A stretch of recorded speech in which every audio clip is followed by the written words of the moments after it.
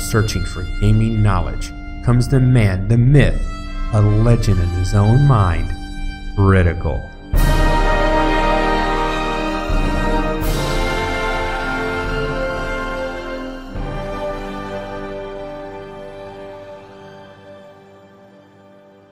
Welcome back, guys and gals. Critical here.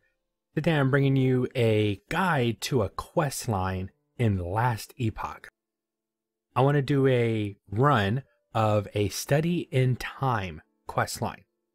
It is really involved. I mean, I don't want to say involved, but I like that you have to think about it. All right. So first off, you have to have gotten to the end of time, where we are right now. All right. You talk to the elder. He's going to tell you you can stop the void, but to fight the void, you have to go back in time to year 1005. So let's go ahead and take the proverbial portal in time. Yes, I'm waving my hands and doing spirit fingers like, ooh, the time travel's cool. I love it. All right, so we're going to end up in some place we've already been before. This is part, and I'll show you what up. There we go. So we're back here in this area of the map. Now, if you go to the, and this is Imperial Wellrin, and you'll see that this is exactly the same area. We're at the, just outside the temple. Okay. And we're going to come this way. And this is where the college is, where we have to go. So you can see they're using the same map, but they're using it in a different way. Now you're going to run in here. Now my mage is quick. I can even be faster too. I've got everything to make this mage as fast as possible. Now we're not going to go talk to those people right now. We're just going to come down here and get the quest to go to the college. And this young lady is, we'll give it to you. He wants you to investigate the college. Well, you know, I've already been to the college. Well, let's go back to the college real quick. Fastest way, Shattered Valley, and walk back into the map, and that's a shorter way to the college.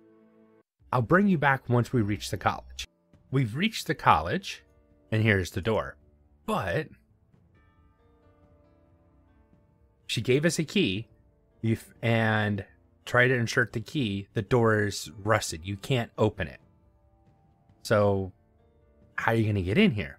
Now we're going to travel in time again, back to the outcast camp. We have to come to backwards in time before the lock actually rusted to get in here.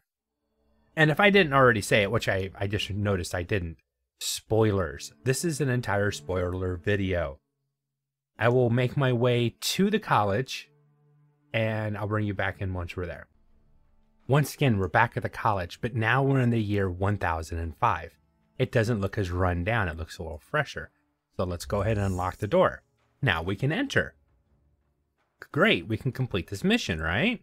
Yeah, you wish it was that easy. And I am definitely over leveled for this area. Things in here aren't going to stand a chance. So we come up to this door, and there's an Imperial officer in the back. And he's not going to let you in. He's got the only seal, and he can outlast you. I am willing to wait you out. Really? I'm a time traveler, dude. You can't wait me out. Hence, we need to travel in time again. Back to the ruined era. We're going to go back to the Shattered Valley. Now that we've opened the door to the college, it's going to stay open. And now we're going to travel forward in time to the year 1290. And we're going to go back to the college and we'll see what happens. Back at the college, the doors have been left open. It's a rusted door, but it's a rusted door that is actually open. And you can see how different it is now. Time has passed, it's falling apart, the roof's caved in portions. This is the door we couldn't get by, but we can now, which is awesome. And you're basically running up collapsed portions of walkways, part of the roof, I would say. full of spiders and void monsters. I'll grab the health pot. Never know, I might actually need it.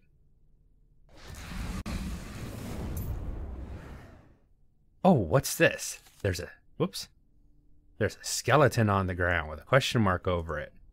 Oh, what do you know? It's the Imperial officer, the one that was going to wait us out. Guess it didn't work out for him. So I'm going to take the officer's crest that opens the door.